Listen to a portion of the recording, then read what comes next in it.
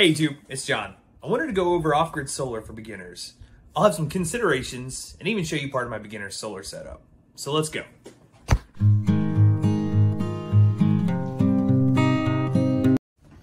Hey everyone, thanks for stopping by. Make sure to like, subscribe, comment, and hit the notification icon if you feel like it. Definitely appreciate it. So I wanted to talk a little bit about solar, why it worked out best for me, why it fit my needs, and kind of go from there. I think it's a worthwhile thing to figure out ahead of time before a power outage happens. That way you've already prepared for it. And as a little bit of a disclaimer, make sure to check all of your local and state regulations as far as when it comes to off-grid power, because in some weird places, it's not legal. Also check with your HOA, because sometimes solar panels don't jive if you live in a neighborhood. So anyway, let's keep the ball rolling on this. One other little disclaimer: if you're not comfortable working with electricity, by all means hire an electrician that will get you the electrical solution that you're looking for, and you'll be safe at the same time. So when you're actually in the planning phase of building your solar array or solar setup, there are a couple things that you should actually consider before buying things. The first is the purpose. What is the purpose of this? Is it just going to be for a couple light bulbs in a shed, maybe charge a phone? Is it going to charge some different yard tools, power tools, things along those lines?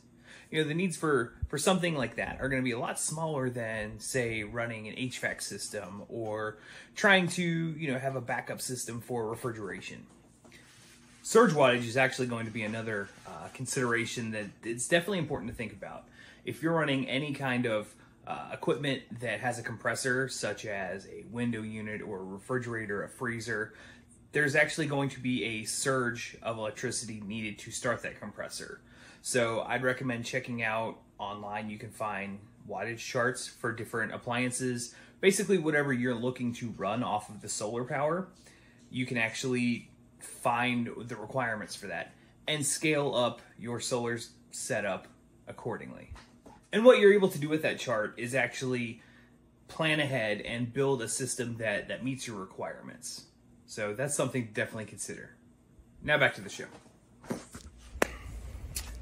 I am not an electrician. I never claimed to be. Definitely not my thing.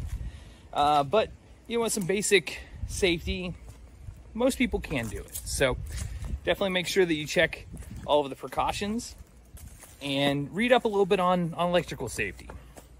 It's definitely worth it. So solar's fantastic. It's a fantastic option as long as you're in what's called the Sun Belt. Down here in South Texas, not a problem. We have plentiful sunshine, no matter the time of year. So why it's great? Well, there's plenty of reasons. As far as preparedness, it's quiet, which is a great option. Gas generators are great, but they're very noisy. They can produce a lot of power, but that noise is kind of difficult to use while being kind of, I guess, below the radar. Everyone in the neighborhood is going to know where you are and that you have power. So obviously something that you want to take into account. What else? We've got hydropower. It's very difficult to actually implement on a small scale, and you also have to have a creek, a stream, a river, portion of a lake, what have you, to make that actually work. Wind, you know, that's something I was looking into actually in this area, because we do get a decent amount of wind. Of course, I'm recording on a day where there's basically a small breeze. So on days where you have no breeze at all, you're not making any power. So that's something that kind of brought me to solar. You can probably see the panels up there. Whoop, whoop. There we go. So I went with solar because it's sunny almost all the time and it's silent. I get about 25 years, give or take, on most of the components. Short of the batteries. The batteries are the most difficult part, in my opinion. The other thing is it's very easy to learn, especially off the grid. So I wanted to do something that was scalable. And solar is actually an exceptional way to do that, because as opposed to with a generator, unless you get an inverter, you really can't stack the system together. You can't stack multiple generators together to create more power for your setup. So with solar, you can add more panels, you can reposition them, you can add more batteries. There's a lot of ways to continuously upgrade your system.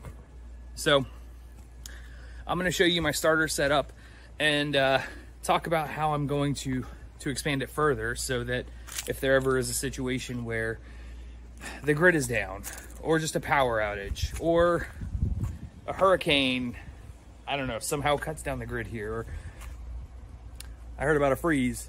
I think a freeze would definitely be a great time to have this. So that's enough of me talking right now.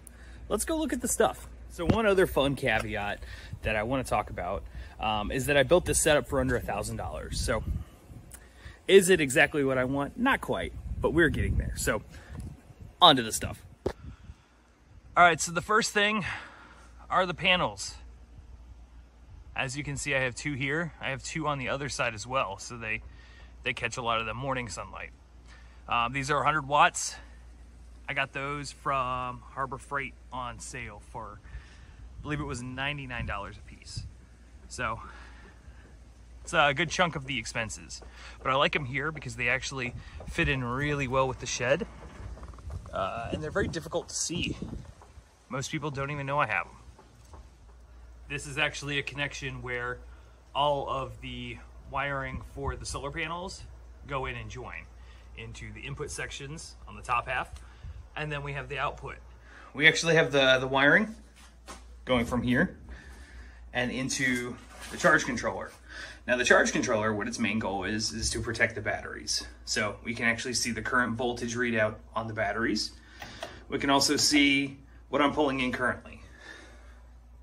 2.6, 2.7 amps, depending on the sunlight today.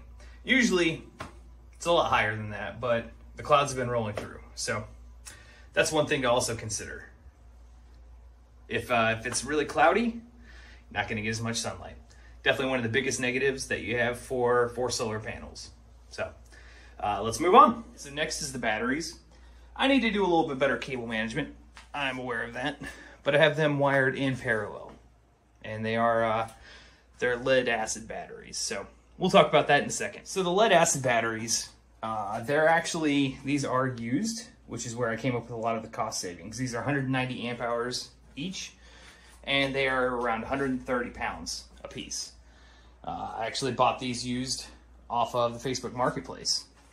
So that was pretty neat. Got a really good price on these as well. So definitely shop around. There's a lot of applications for these, and they are pretty big and pretty beefy, so I really like those. Eventually, as far as scaling, I would like to continue getting these, or if I get a really good deal on some lithium batteries, which can actually drain a little further without any damage to the batteries, have a longer life cycle, something that I want to do. So from the batteries, we go to the inverter. So this is a 2,000 watt inverter. That is not a pure sine wave, unfortunately. That's one of the things that I'm looking to scale up. The sine wave will help you with a lot more of the delicate electronics that need a constant supply of energy, as opposed to a kind of a step down and a step up.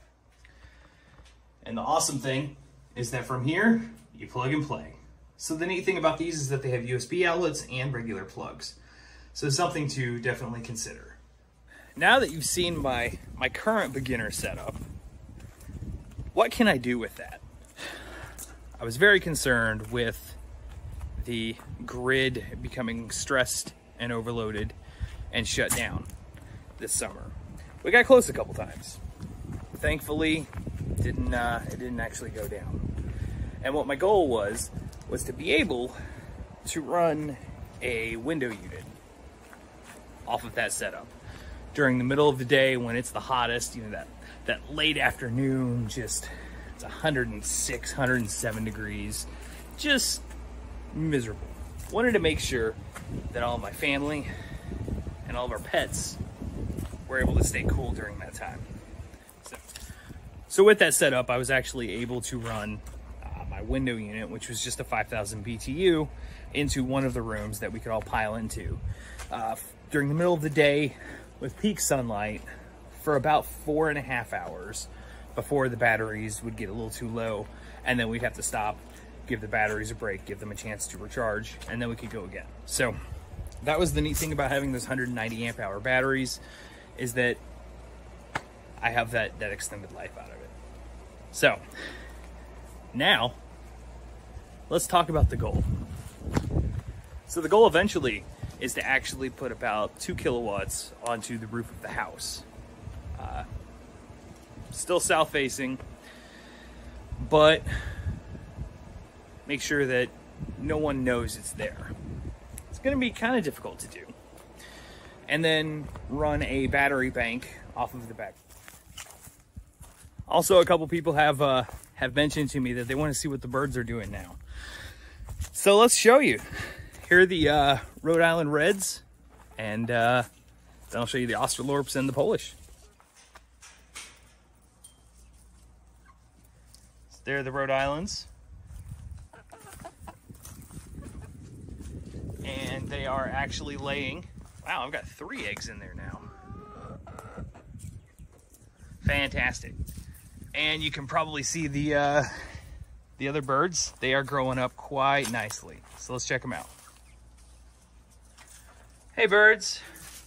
Oh, they're still not quite friendly with me yet, but we're getting there. They are getting huge.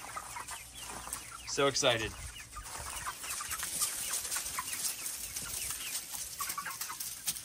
So, okay. Well, that's really it. There we go. So, hey, thanks again, guys. I definitely appreciate all your input. Appreciate you watching. So, until next time, peace.